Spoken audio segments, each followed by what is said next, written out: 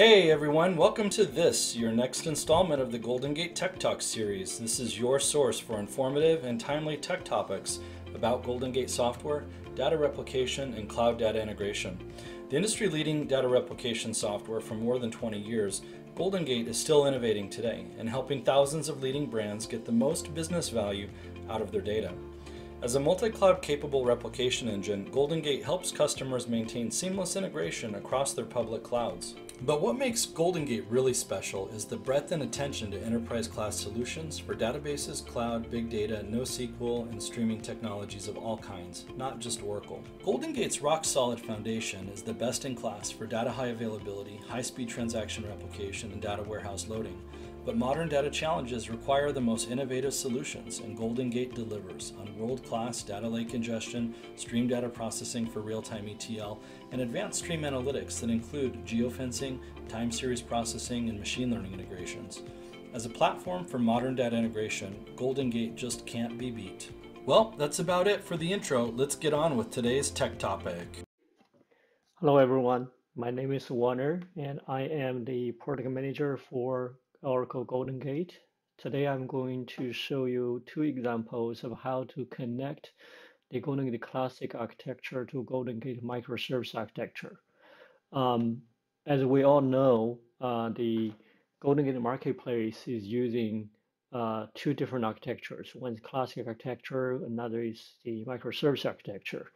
If you already have classic architecture running, you want to send the data to microservice architecture, you will need to use the pump extract in the classic extractor to communicate with the microservice architecture.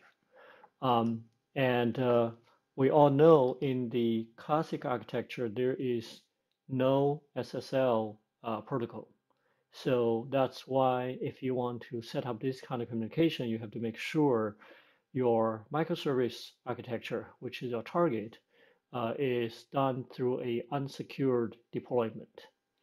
Otherwise, if you do this through the secure deployment, then the receiver server will require the SSL certificate to connect, which will not work.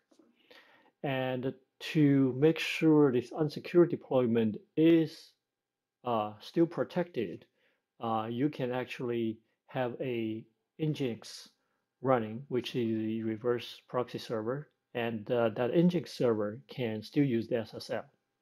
And this is actually the architecture of the marketplace GoldenGate deployment. So the NGINX is using SSL, but the underneath deployment are unsecured. So with the unsecured deployment, that enables the pump extract to communicate directly with receiver server. If you open the receiver port, allow the pump extract to connect. And when the pump extract to connect, you just need to use the port parameter instead of MGR port. So this way, the receiver server will understand the old GoldenGate protocol to receive all the trail files. Because there's no SSL encryption between these two endpoints, that's why we highly recommend you to encrypt the GoldenGate trail files before the pump extract sending it out. Also, if this is a on-premise to cloud communication, we will also recommend the Fast Connect or VPN connection to further secure the communication. So this is the first way, which is a simple way you can do to connect the pump extract directly to the receiver server. If you feel this direct connection is not secure enough, we also provide you the Socks5 Proxy tunnel connection format, which will allow the pump extract to utilize the Socks5 proxy to communicate to the receiver server. So in this implementation, your microservice architecture does not need to open the receiver server port. Instead, it just need to open the port SSH to the outside. And once the Socks5 proxy tunnel is created on the port 22, then in your pump extract, you can specify the Socks proxy parameter to allow the pump extract use the tunnel to communicate with the microservice architecture. Okay, So those are the two different methods we can use to connect from the classic architecture to microservice architecture.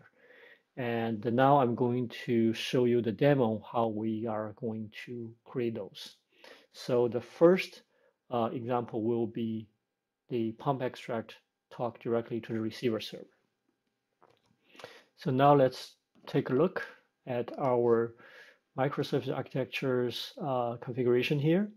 And we already have the microservice architecture running. And if, say, we pick up this receiver server, here is the port you need to communicate. So to make sure the communication is successful, you need to do two things. The first thing you need to make sure is this port is opened correctly on your network security rules. And give me a second, I will log in again.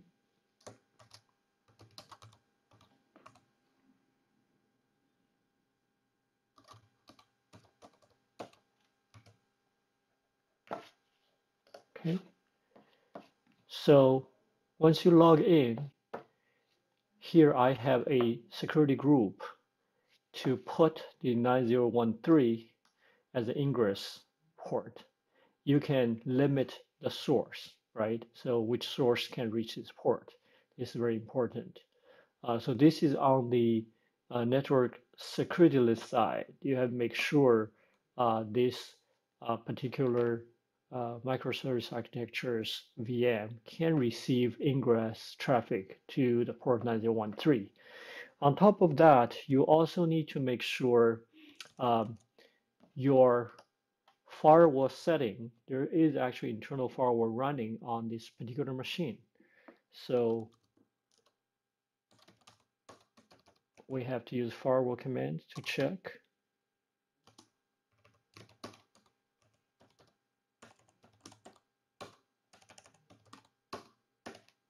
Okay, and you have to see the 9013 is here. By default, it's not. You need to enable that. To enable any port on a firewall, the command is like this.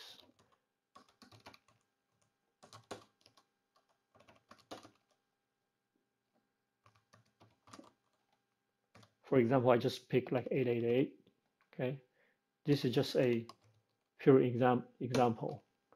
If you do that, if you do the firewall command list of ports, you can see the 8888 is already added here, right? And if you want to remove that, you just do the remove port command.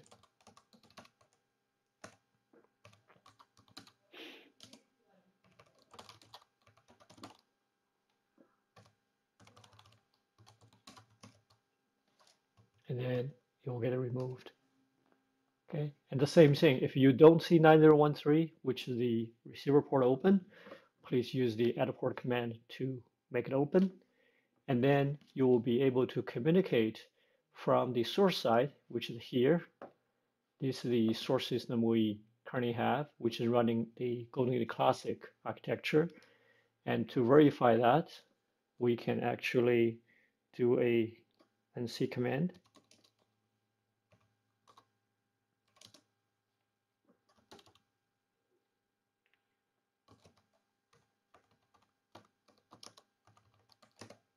Okay, so the nc command will test to connect to this particular host and the port number, and you'll see it's successful. Okay, so that means the two systems can communicate with each other. So now with the port established, we can configure the pump extract. And before we do that, I just want to show you what trail file we currently have. Okay, we currently have some testing trail file here. So I want to send the trail file B8 to the microservice architecture side. So now I need to add the extract, which is pump extract.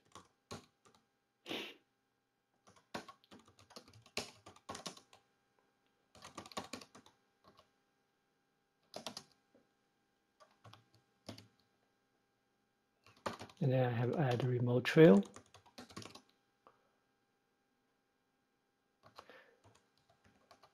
And keep in mind, if you are using the microservice architecture, the default trail location is always under /u02/trails.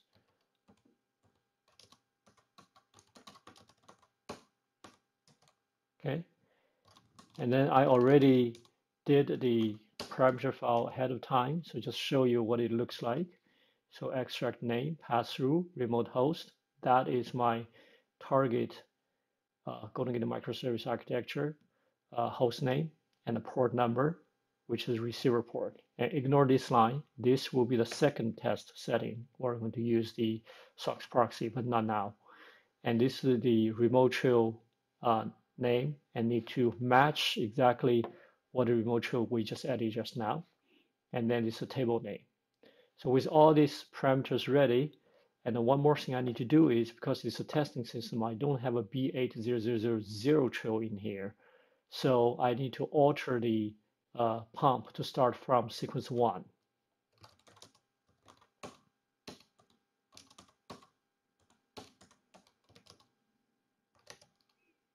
Okay.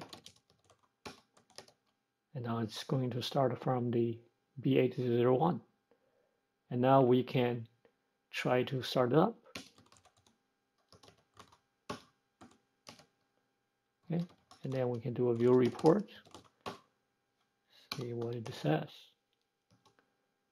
So we have the extract started, reading all the parameter files, and it found the trail file, and it starts sending data to the target. Okay, so it's up running and sending data. And how do we know it's landed on a target? Here we do LSL. We can see the trail files get created here. Okay, and also if you go to the receiver server, you see it successfully shows the trail file up the path with from the source to our target is up and running. So that's how we can configure the classic extract to send the data to the microservice architecture directly to receiver server. So finish our first implementation. And now let me try to show you how we can use the second one, use the Socks proxy tunnel. So let's stop this extract. Okay, and delete it. Okay, and then let's go there to purge the trail manually from the target location. So now it's clean. And then what we need to do is we need to first start the Socks proxy server. Okay, so let me do this. I already prepared a file to start this, so I don't have to type. Okay. So this is the command I'm going to use. Basically, it's going to use the SSH to create a Socks proxy tunnel, and the Socks proxy is going to listen to the loopback. I'm sorry, the loopback address, and the port is 3109, which is the local port here, and then send everything to this machine. Okay, so if I run this file,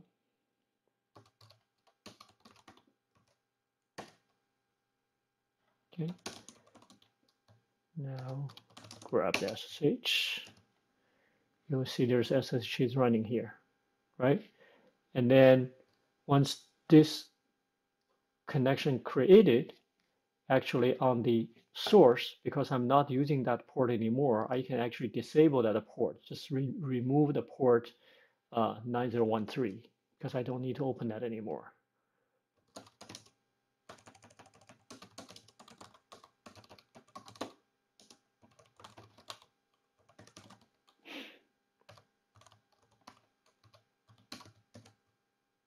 Okay, so now if I list what port I currently have, I only have 443, right? And then I need to go to my parameter file.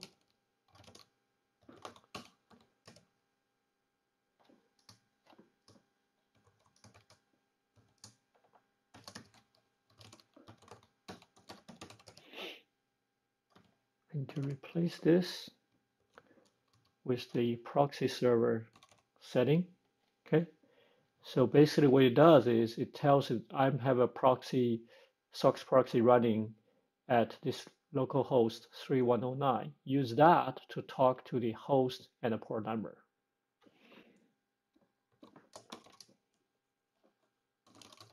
And then I will follow the same procedure to add the extract.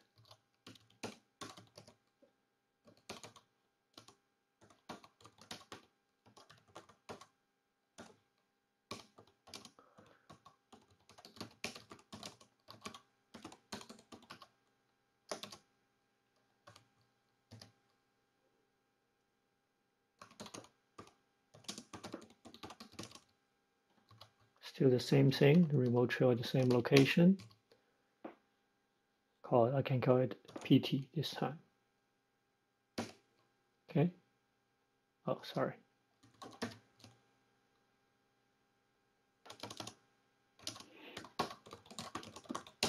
Have to add the extract name in here.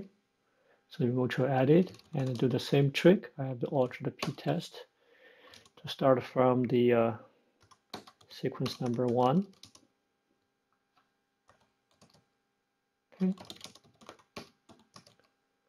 All right, so everything's ready, and let's check. There's nothing in the trails in here. And then if I start p-test,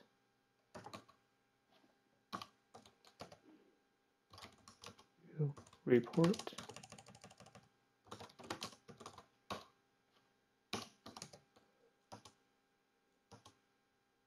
Oh, I have some error here. I probably made a typo somewhere in the remote trail. It's not associated, so let's check.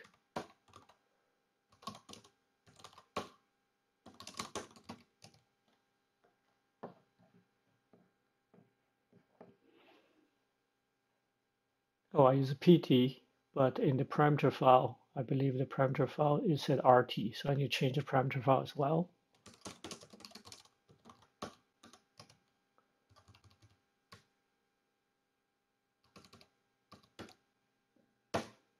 Okay, make the change. Try to start again.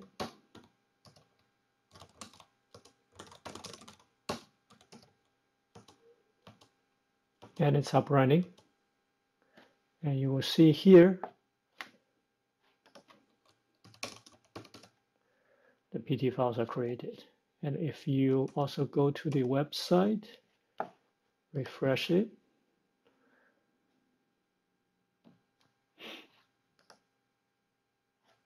and you will see this connection is created from this one is actually from itself, right? Because it's using the Socks5 proxy. So basically it views it also almost like a local connection and writing the PT file. So that concluded today's presentation to show you these two methods, how to use direct connection from the pump extract to the receiver server, or you can use the Socks proxy tunnel to do the connection. Again, both will require you to have unsecure deployment on a target GoldenGate microservice architecture.